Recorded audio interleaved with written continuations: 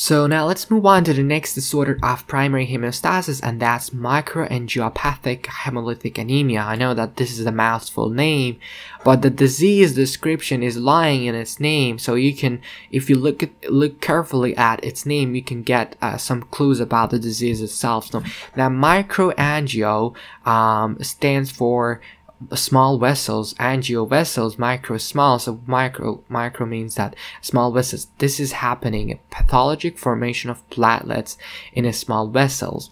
Now hemolytic, you may ask why there is anemia in hemolytic, and that's because when we have formation of these pathologic formation of these platelet plaque, they are narrowing this this small vessel, and that causes shearing of these erythrocytes, and that causes damage to these erythrocytes, and that forms these schistocytes. Now schistocytes are these damaged erythrocytes you can see on this smear, and you can compare them to a normal erythrocytes, and you can see that they have a different shape compared to a normal healthy erythrocytes.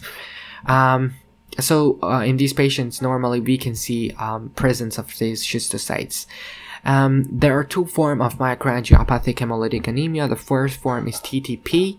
TTP stands for thrombotic thrombocytopenic purpura, and when we are forming these thrombus, we are using platelets, and when you use these platelets, you are reducing the circulating platelets, and that's why we encounter thrombocytopenia, and that causes bleeding in the skin, purpura. Now, this is due to large uncleaved multimers of von Willebrand factors. You know, von Willebrand factors, they come in multimers, and via an enzyme called ADAMTS13, we are cleaving these multimers into monomers, and when there is a defective ADAMTS13 enzyme, then we have TTP.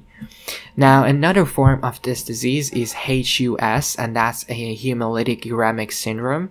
And hemolytic uremic syndrome is related to endothelial damage by drug or infection. This can occur when there is, for example, infection with E. coli 10157H7, and this form of bacteria itself has a virotaxine which causes damage to the endothelial surface, and that can cause hemolytic uremic syndrome. This can happen to children who have consumed, for example, undercooked meat.